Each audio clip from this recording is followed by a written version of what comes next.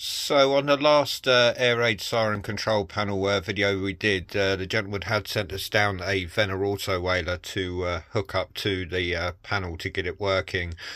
He did actually in fact send us two, so this is the second one from his collection. As we can see, this one was in slightly worse condition.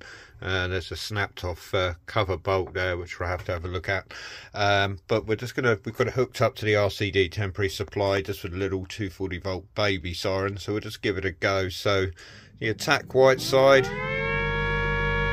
that's working nicely there. So again, that's just a shorting bar across the contacts down the bottom that activates that. But on the time switch side, we don't have anything running up at all on the attack red. So what we'll do, we'll just disconnect that from the power to see if we can manually forward that timer mechanism.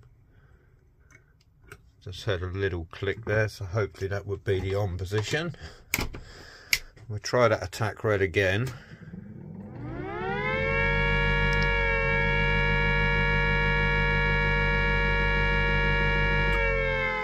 So we've got it running on the contact, but it doesn't seem that the timer switch motor is actually moving round to clicking and out. So what we've probably got here is the coil gone inside. So luckily I do have a small selection of spare coils there, so it does mean we'll have to take the timer module out and strip the whole mechanism down, because unfortunately the coil does sit right in the center of that. So we'll pop a spare coil in it and just see if we can get that to run up properly.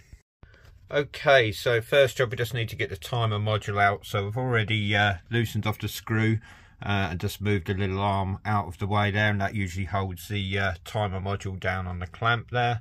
It does just, as I say, I've pre-loosened that as it's a two-handed job, but you can see the poles there which go into the sockets at the bottom there. We do all the electrical connections, and just down the bottom there is the earth strap for the timer module, and that just goes onto the casing and just pushes up against that bar there to keep it all earthed. So next job, we'll get this unit opened up and stripped down, and we'll get the coil changed out, and hopefully we'll have the attack red cycling.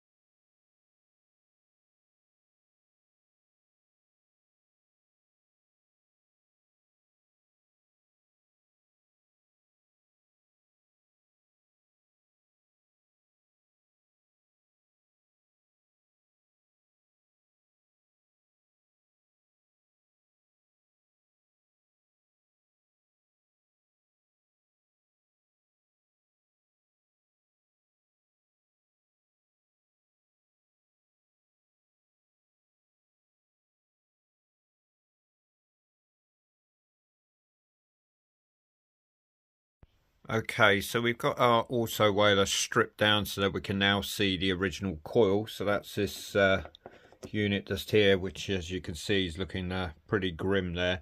So we've got a replacement one there. It is a Venner coil, but this one's come out of a PT4 switch, but I have found they are interchangeable with these. So there's all our parts we've stripped out.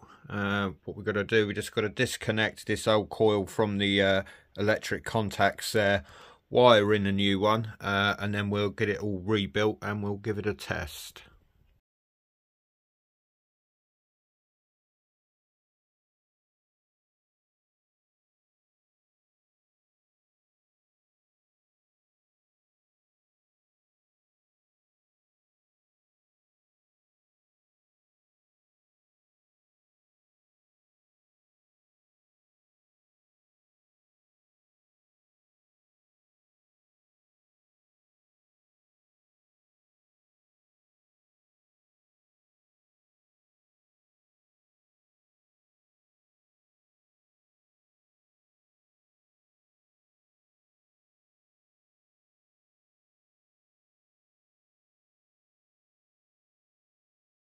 Okay, so we've got the new coil inserted in there. You can just see it through that little view hole in the side of the carriage there. There's our old one there, which as you can see was pretty minging, but we'll see if we can get that rewound at some point, and then that gives us another spare there. So just going to get all this back together now. We're just going to make sure the earthing screws on the bottom line up with this earthing strap on the casing here. So this unit will be earthed to the main case of the auto whaler, and then we'll get all the cogs and other bits back put in there, and we'll give her a quick run test.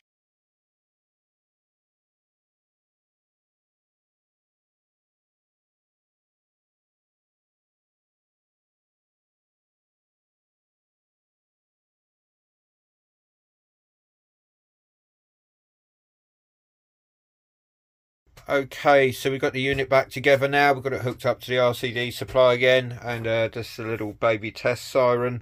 So we'll replace the coil in this now, so hopefully the electric motor inside the mechanical part will now have some life, and the attack red whale should now be working. Okay, so we'll just give it a quick final test. So if the motor coil's working now, we should get about a 5 seconds on, 3 seconds off on the alert red. So we'll give that a go.